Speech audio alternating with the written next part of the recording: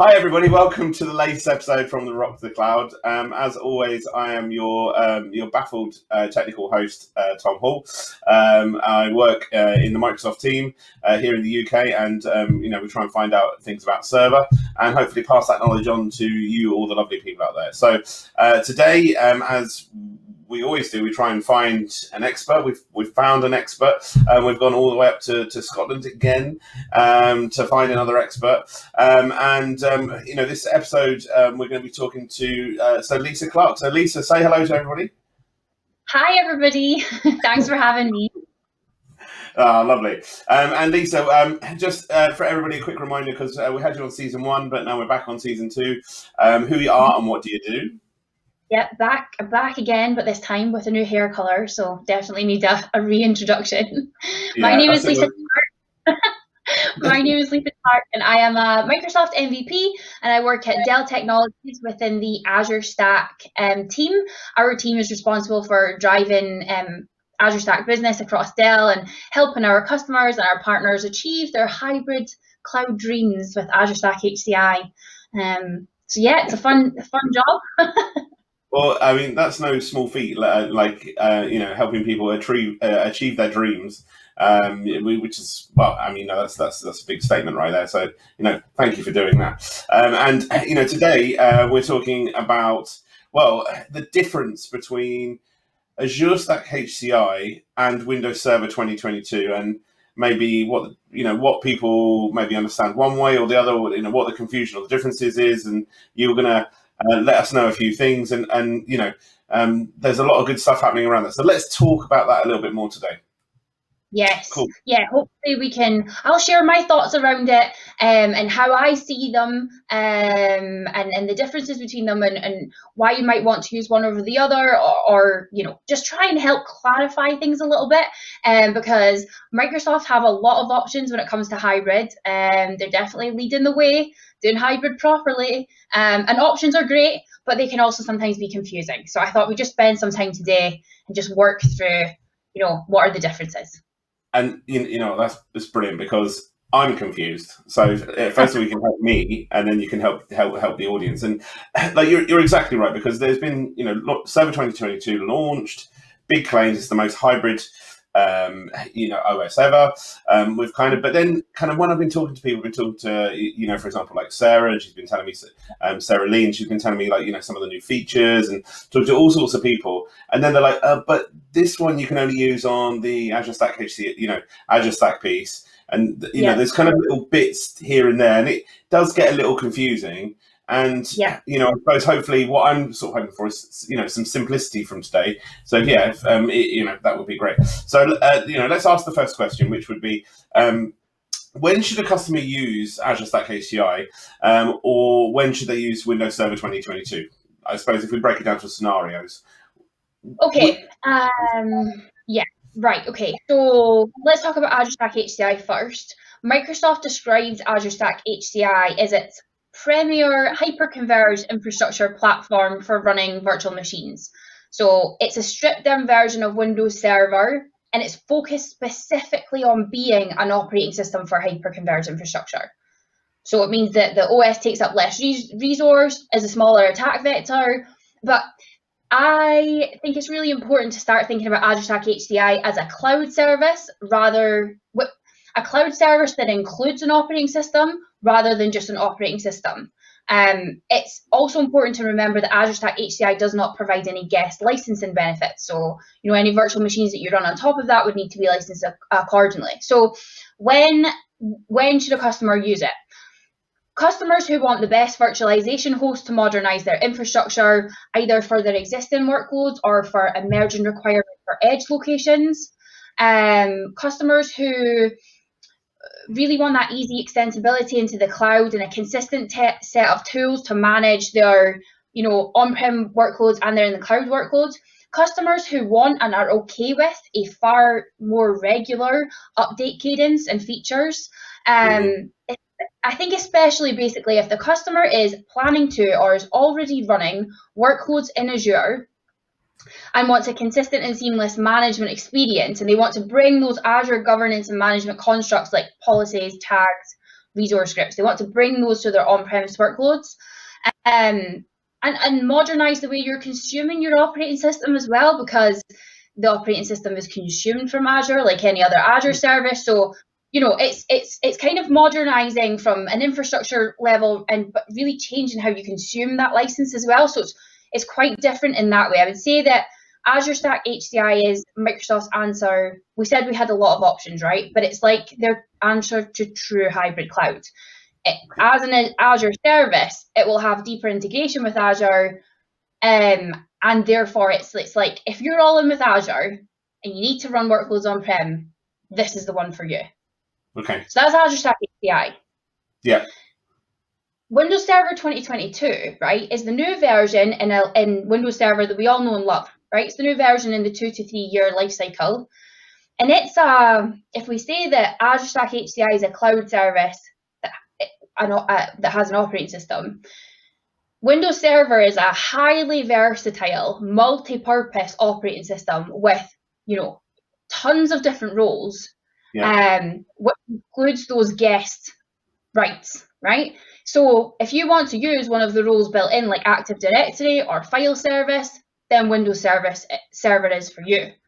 You can also run it anywhere. So you can run it on bare metal as a hypervisor. You could run it on a virtual machine running in Azure or in AWS if you wanted to go that way. So you can use it as the guest OS inside your virtual machines, but then you can use it as a traditional server, you know, for a domain controller or a SQL Server installation. And you might want to keep your traditional way of licensing and your, you know, the support model that you know and love as well. Also, Windows Server would be used in environments where you need to be entirely disconnected, because remember, Azure Stack HCI requires you to be connected to Azure once every 30 days for billing purposes. Yeah. So yeah, Windows Server has been focused on applications, right? And it is and will continue to be a fantastic application runtime. Whereas Azure Stack HCI is purely focused on at the infrastructure level, which then you run your applications on top, either in Windows or Linux VMs or on Azure Kubernetes Service, which you can also run on Windows Server. So there's also that similarity as well. Yeah, I suppose it comes down to those almost like cost scenarios and, you know, how you want to do your billing, how much resource you want to use. You know, if you're comfortable, you know, I suppose paying for the guest licenses and then you want to do it that way in Azure Stack, or if you want to make use of those, you know, if you buy a data center license in a traditional way and you want to then make use of those unlimited VMs, there's lots of little things in there that actually for some people, one thing might be better or the other. So there's no, I just want to clarify, there's no right or wrong. It's actually more to do with you understanding the scenario of what you've got, and then also understanding the kind of, I suppose, the end state of where you want to get to. You know, what does 5 years look like for me as a business owner, or me as a solutions architect that I'm providing that service? Where do I want to go and take that person and that business and that you know, that estate and solution? What's the right thing to get me there? And actually, what can people afford? Because, you know, like it's often when I talk to someone like yourself, it's like, yeah, you know, this is brilliant. Actually, then you would to cost it, and you'd be like, holy moly, there's like absolutely no way that we could afford to do, like, that's perfect in a world where there's, you know, unlimited resources. But actually, for say like a small business partner, actually that Windows Server bit is probably better today. And then actually, once you start scaling, then you're going to want the Azure Stack. And that's kind of like, I suppose, what I've taken from it. So there's no right or wrong, everybody. It's just no right or wrong. You've got to take a look at the features that are available in each one of them. Like I say, Windows Server is that multi-purpose, flexible, lots of different things with it, operating system. Azure Stack HCI is focused on doing a few things really, really well. And yeah, it really does depend on the feature sets that you're looking for and what you're looking to run. And actually, it's funny because you can either way you cut it, you can have a really small instance of Azure Stack HCI actually be cheaper. So really, it just depends. But cost is always important. We know that. And this is a different way of doing things. Like, say the cost is for the operating system, and it is purely just for the operating system. Brings it in line with some of the other hypervisors out there in the market, but it is a different move for Microsoft. So it'll be interesting to see how it develops in the future as well, because it's very early days.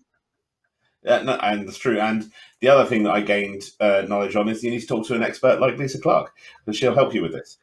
So, Lisa, what are the differences between the management options for Windows Server and Azure Stack HCI? So, once you've gone down one of these two routes, you've got different management options. What are the options within those two spheres? So you've got all of the options that you know and love with Windows Admin Center still there, but they're not going anywhere. However, Microsoft is focusing really heavily on Windows Admin Center. And so actually for both Windows Server 2022 and Azure Stack HCI, you can use Windows Admin Center to manage both of them, which is pretty awesome. You can also use, and again, this is why people are confused, but it's about options, right? You can use the Azure portal to manage both of them to different depths, right? So because Azure Stack HCI is natively integrated into Azure, so it has its own resource provider in Azure. So you log into Azure, see Azure Stack HCI, it's its own wee resource provider. That means that you can use the Azure portal to manage your Azure Stack HCI. But because it is an Azure service that's natively integrated, you can manage that to the cluster level, which is a differentiation point, right? So with Azure Stack HCI, you get that deeper level of integration, you can manage it at the cluster level. However, with Windows Server, you can also gain management capability from Azure using Azure Arc, right? So Azure Arc for servers, you can deploy the agent into your virtual machine, and then you can manage the virtual machines from Azure as well. So you can use Windows Admin Center and you can use the Azure portal to slightly just now varying, let's say, depths of the infrastructure. Yeah. So for now, this is an area where there are many similarities between Windows Server and Azure Stack HCI from that management perspective. But as Azure Stack HCI evolves, because of its nature as an Azure service, things that you can do with Azure Stack HCI and Azure portal will only get better, right? And provide much more sort of consistent management experience across on-prem and in the cloud. But like I say, there are options. So if Windows Server is for you and you need those roles that you know and love in Windows Server, but you also want to have some hybrid capability, Windows Server 2022 has delivered on that, and there is integration there as well. Cool. So we're starting to get into, I suppose, the product offering perspective, because obviously you're saying that Windows Server is delivering on a few things.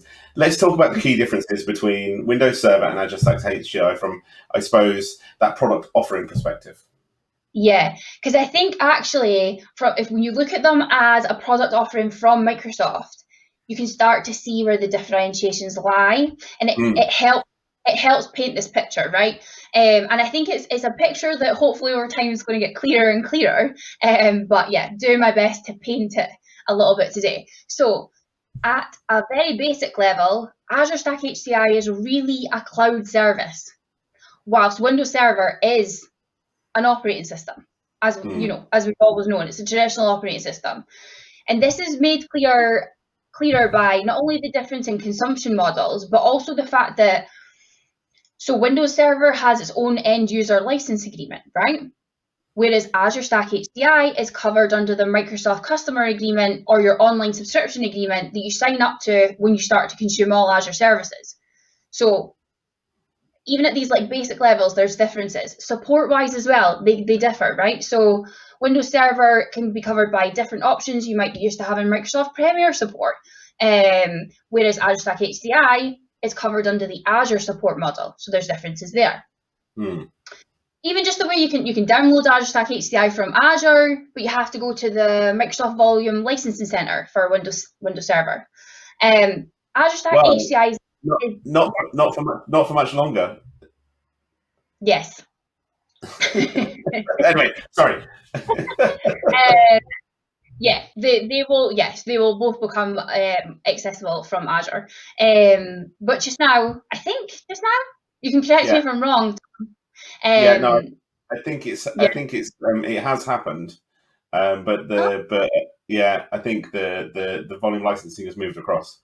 So okay. Well, there you go. Yeah. No longer a difference, adding to the confusion. Sorry. But yeah, so Azure Stack HCI is, it's intended as a host OS, whereas you can run Windows Server in virtual machines on premises or running in Azure. So there's the difference there as well. You can run Windows Server anywhere. Azure Stack HCI is intended as a host OS. Okay. From a lifecycle perspective, we know that Azure Stack HCI is going to get annual releases and Windows servers will remain on a 2 to 3 year. And from a technical feature perspective, we know that things like stretch clustering, which is available in Azure Stack HCI, won't be coming to Windows Server. And there was a few things released in the recent release of Azure Stack HCI as well, like kernel soft reboot, things like that. They'll be coming to Azure Stack HCI rather than Windows Server. So I think the difference between the two just now is as small as it will ever be. The gap is only going to widen, and hopefully the picture is only going to get clearer. One of the other things that, and again, you can correct me if I'm wrong, but the extended security updates for workloads such as Windows Server and SQL 2008, 2008 R2, and the 2012 workloads that are coming out of date, you can get extended security updates by moving those to Azure Stack HCI. So that's the difference just now as well. Yeah, no, so I don't need to correct you on that one. That's okay. Azure Stack HCI, how's its licensed? How's it consumed?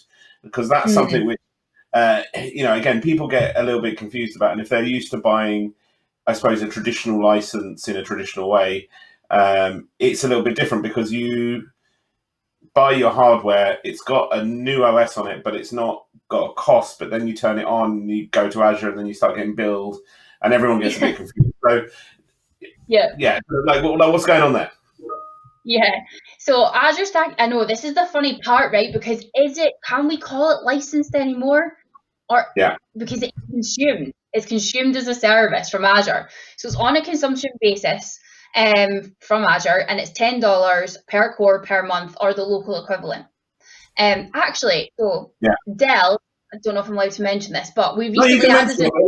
We're cool with that. We're not like, look, you work at Dell, tell us about Dell. Like, it's fine. I mean, it's not an infomercial. It's fine. As long as it's not an infomercial, we'll just like other OEMs are available, but Dell is the best. But anyway, fine. Right, now carry on. I'm going to get you into trouble. We talking about so it's $10 per core per month, right? And like you say, it is when you start using it. So when you light it up and you connect it to Azure, and it starts getting billed like all your other consumption-based services. So we recently added a capability into our Open Manage integration with Windows Admin Center.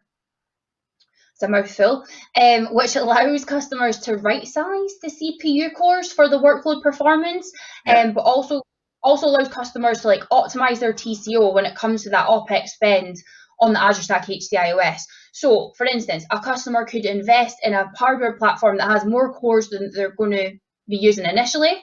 And therefore, within Windows Admin Center, we can right-size that with that Open Manage integration, so that customers can pay for only the cores that they are currently using with Azure Stack HCI OS. And then as they start to grow and consume and need more of that hardware, they can then also adjust the CPU core count, which is quite cool, actually.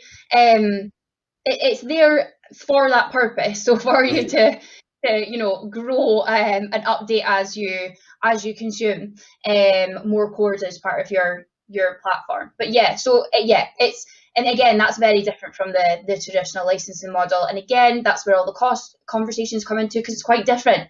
People are not used to that. People are not used to having to pay for the operating system and then worry about licensing workloads on top. Yeah. Especially if they're predominantly Windows Server, right? Yeah, and you're exactly right. I suppose with Windows Server, you've bought it, you've got your standard 16-core license in there, happy days, and I can just buy 2 extra cores as I need them in those additional licenses. Fine, but this is slightly different. This is actually, it's per month. You're punching up and down, and kind of it's a bit different, and it changes. But there's always that point of kind of crossover where this way, when you get to a certain size, gets more cost effective. So you kind of just, people just need to kind of weigh up what they want to do, how they want to do it, what resources they're going to use the cloud for. Because, if you're not going to do, your stretch clustering and those kind of, or take advantage of those amazing things that you can do with the Azure side of things, well, then actually, then you're probably answering the question, well, maybe Windows Server 2022 is right for me. And you kind of like, you know, people need to figure that stuff out themselves. That's the whole point of having these conversations. It depends as well, like, it depends what you're running on top of them, right? Because if you are running a significant amount of Windows Server virtual machines, then yes, Windows Server, because of that, and unlimited guest OS option, that's going to be your pick. If that's what you're predominantly running, then yes. If you're running predominantly Linux, or you're starting to consume AKS and you want to start consuming more Azure services on-prem on top of AKS, then maybe it's Azure Stack HCI. And actually, coming on to that, you can use both, right?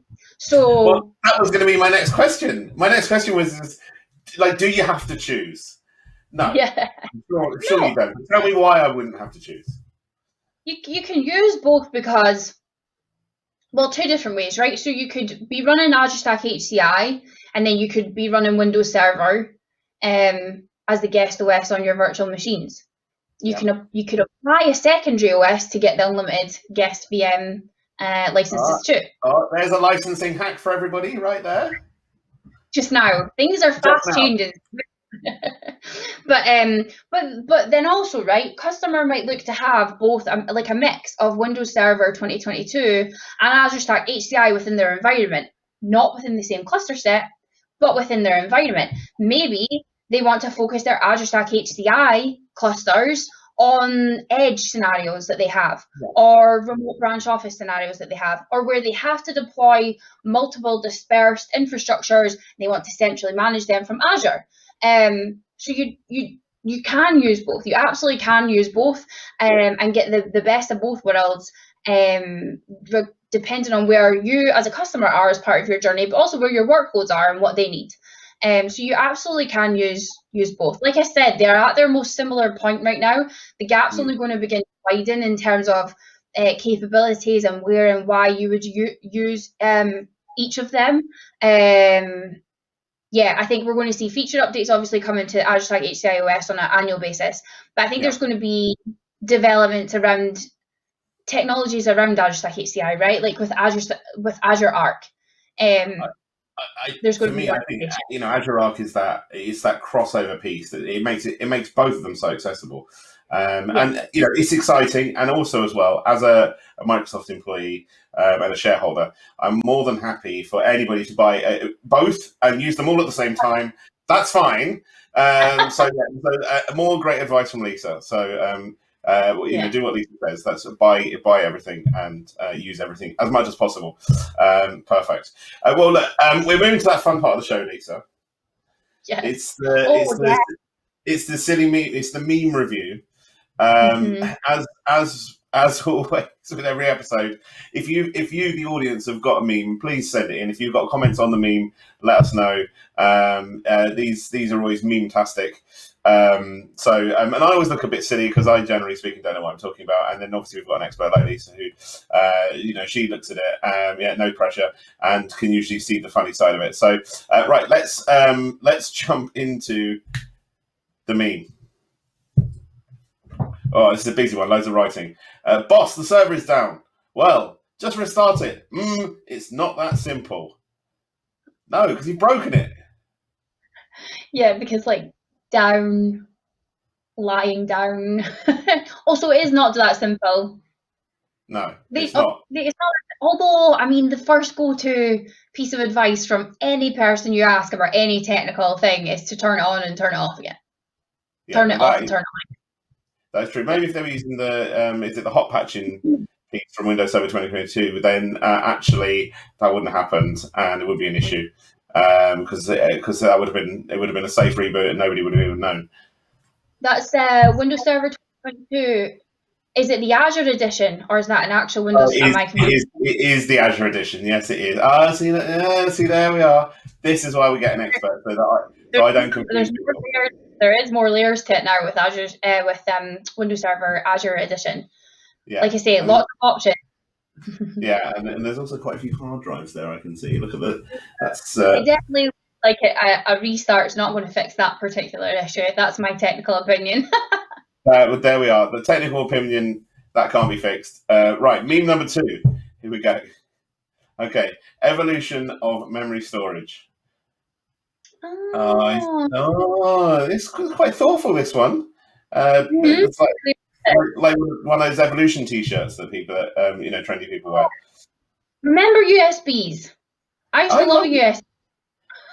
Well, and I'm not gonna ask the lady's age, but I'm there with floppy disks, and not like actual like the floppy, not even those aren't even floppy disks, but the old banana disks. Do you remember banana disks? No, so I started at that second stage, the square floppy disk, and then I spent most of my life, I would say, in the disk and USB space. Okay, but it's true though.